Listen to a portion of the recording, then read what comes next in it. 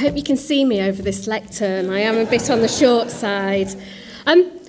I was asked by the team that's been organising today's summit to really get things going by giving people a quick reminder of some of the things that have been going on around Kirklees since we had the last summit back in September 2010.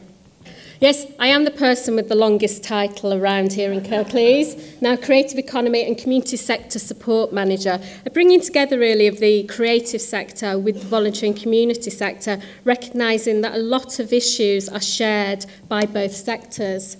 But anyway, let's start off. The doom and the gloom that is everywhere. We all know this stuff, don't we? So I'm just going to whip through it. There's high unemployment. There's rising youth unemployment. There's a global financial crisis, national debt, public sector cuts, less discretionary income for all of us. And the list just goes on and on and on.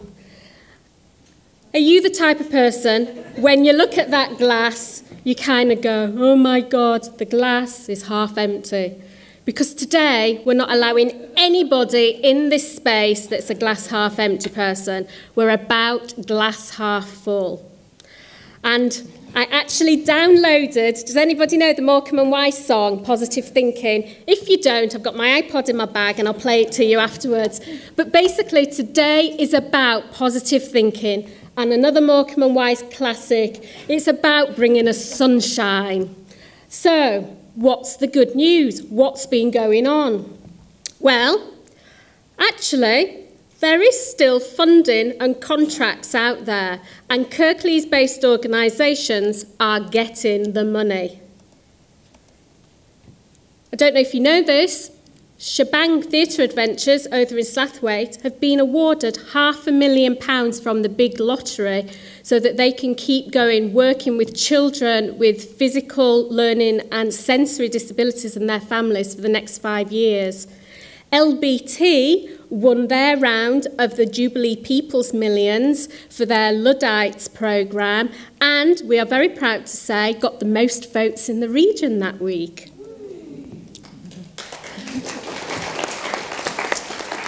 Now, I've put this one up.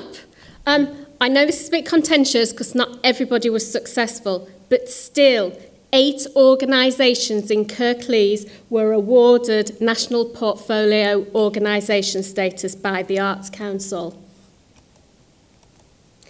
And also, we've had new innovative projects started. Culture Club by Open Art is this wonderful project funded by the Council's Community Partnerships, which is engaging more people over the age of 55 with the arts.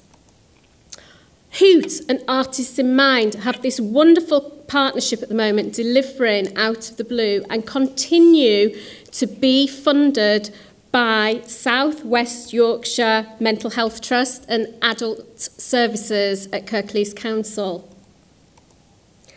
Dewsbury Arts Group, amateur group over in Dewsbury, have their own studio space. They raised the money from area committee, but also their members got out there and raised the funding, and they've been able to extend and improve their facilities and make them more accessible for more people in the community. The Balbia Sing Dance Company have been selected as one of the I Move projects for the Cultural Olympiad in the region and have the most fascinating project. If you haven't heard, this is a mixture of Kathak dancing with synchronised swimming. Balbia's there at the back if you want to find out more, but I can't wait to see this one. And also, Chol and Proper Job have got together and been awarded the regional contract for a national programme, Somewhere Too, which is developing young people as cultural leaders and matching them up with facilities, with resources, so that they can realise their creative ambitions. And some plaudits. Marsden Jazz Festival won Best Jazz Festival in Yorkshire at the Jazz Yorkshire Awards in 2010, and a piece of work that they commissioned for the 2010 festival by the composer Tommy Evans, if I've got that right, that piece was awarded Best Contemporary Jazz Piece at the British Composers Awards. Helena Sharpley, that's based over in North Kirklees, won the WOW Award for the 2nd time at the British Craft Trade Show. And also, LBT has been assessed as outstanding by the Arts Council. We need to be really proud that we have a facility like this, but it's not just a building. LBT is out there working in the community. So lots of pictures there showing the diversity of what's going on at the moment. But some other achievements. HCMF continues to have its concerts broadcast on Radio 3. Huddersfield and Dewsbury are regularly mentioned on Classic FM because the Orchestra of Upper North, which runs the orchestral programme in partnership with the council, is now Classic FM's orchestra in residence. And this, a 27% increase in attendances at orchestral concerts since September.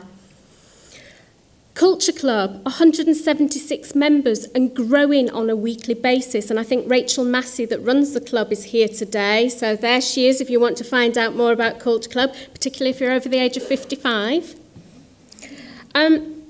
There's been a partnership between LOCA and the PCT for a number of years, which means that hundreds of children in 20 schools have been benefiting from working with artists, but focusing on their own emotional development.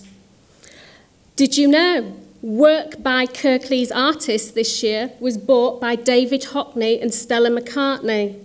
The Creative Bubble was established, which is a social networking site for creative businesses, and Robin Widowson's here if you want to talk to him more about that. This is a really conservative figure. We reckon that well over 100,000 people have attended events in Kirklees, outdoor events and festivals over the last year. Mark Milnes is here, I think, somewhere. Talk to him about the Dewsbury Arts Wall he's created at Dewsbury Library. And also, he's got Batley Art Gallery up and running again with the most fantastic programme of exhibitions by local artists and community groups.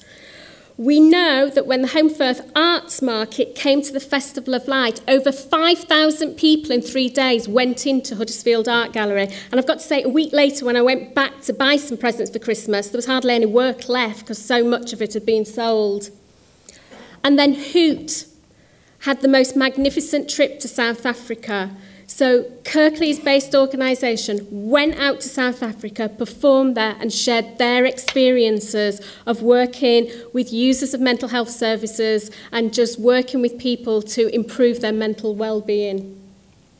And the biggest achievement for all of us, we're still here. We keep talking about doom and gloom, we keep talking about cuts, but in the end we've survived and we're here today. Right. This is a plant that actually exists in our office. Don't know what it says about us. We obviously kill off plants. I've put it up there because I have to admit there are some days I feel like that plant. I'm in this office environment which is killing me. It's soulless. It doesn't encourage creativity. But there are the comments that come through where I begin to understand why we do what we do. And those nutrients are fed through to me. And hopefully today you will feel some of those nutrients and will be able to grow. But I just wanted to share some of those comments with you. We asked some of the older people that were attending our lunchtime concerts what it meant to them to come. And this is Catherine and Mary, aged 73. The music's wonderful, and if you're feeling a bit down, it's so uplifting that you feel better for coming. Or, this is an anonymous woman, but it gives me a reason to get out of bed. And I enjoy the music and feel better for it. You can talk to people, and it gets me out and about. It makes a nice day out. That's Alan, aged 89. But the next one is actually from the local projects that have been taking place in schools. This is from the TAMS work, and I'll read this one out. This comes from a member of staff in a school. I've known Y for a long time. I've worked with him in a small group every week. He never spoke to me. He never participated in the group. He'd have his head down. Now, since taking part in the drama project, he's there, his hands up, he wants to contribute. He comes and finds me, he tells me things, and he's just chatting. He's visibly grown, he's much more confident. All the teachers have noticed he has developed more confidence. I think we need to be proud of what we're doing and what we're giving to the people of Kirklees. And I'm hoping that by the end of today, I've become that beautiful flower and I feel re-energised and flourished, and I hope you'll feel the same too. Thank you.